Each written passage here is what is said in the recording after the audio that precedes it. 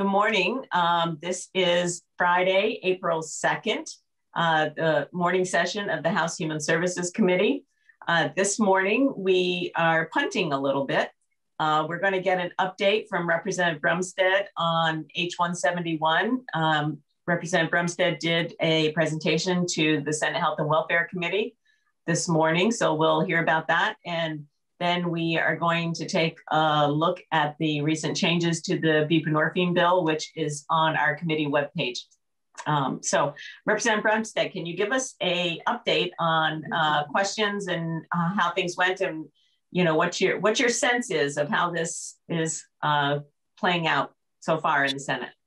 Sure. So I presented summary and I got a few questions, mostly about the changes that we made and why was appropriations the one who actually, the bill that we actually passed. So we talked a lot about the committees and the changes for Building Bright Futures, who was in the room as well.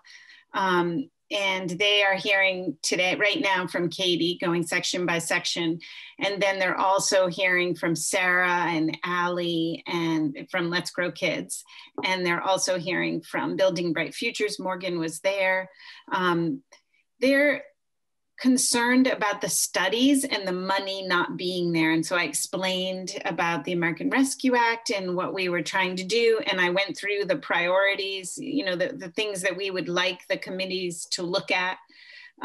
So they really appreciated that and understand why we would do it that way. And now I said, now there's more guidance available and you may be able to make other decisions based on that, where we were just sort of doing the best we could with the very little bit of information we had coming out. So it was all good. They were happy to see that a lot of that money is already in the governor's budget. So that takes a little pressure off, and asked a few questions about that. We also talked about Reach Up and how pleased I was to see that the changes in that flip are really going to have an impact on those folks. And I think that was pretty much it. They seemed pretty happy about the BFIS system being updated. They know about how Module 1 needs. So it's interesting because their group is very informed. So we talked about I started just like I did on the floor with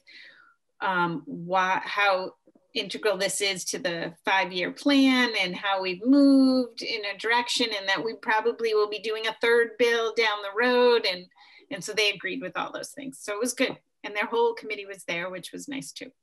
Oh, great. Yes. When I did 153 the other day, Senator Tiranzini wasn't there. So, so they did understand that this is year 3 of a 5-year plan, and that while we have an ultimate goal, we need to know how much that would potentially cost before taking a step in that direction. Yeah. Yes, they absolutely got that. And we talked a little bit about the federal poverty level, and actually Nolan is in there too. So they've got a cast of characters that will probably go for quite a while. And I said that you and I had reported the bill, and that we were more than happy to answer any other questions, and want to be as helpful as we can, because this bill is incredibly important to us as a committee. So, and as a legislature, they were surprised they had forgotten that the last bill passed unanimous from the House. And then this bill passed us unanimous and only one, and there were 95 people on the bill. So it was nice to see their surprised faces, like, wow, okay, this is real. So it is great. Okay, thank you. Anybody have any questions for Jessica? Okay.